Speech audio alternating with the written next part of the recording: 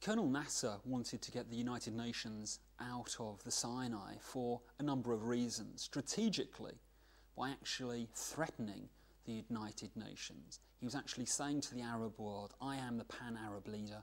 Egypt will lead the Arab world to victory against Israel.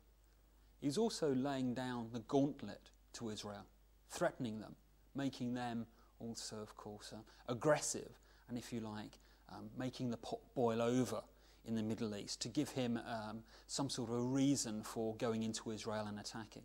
At the operational level, of course, by the removal of the United Nations, Colonel Nasser could deploy in secret. He could concentrate his forces away from prying eyes and do all the things that he couldn't do if the United Nations were there. This meant that he could push his forces up to the Israeli border. He could move to his fortified areas around the northern and the central axis, and he could prepare his forces for war.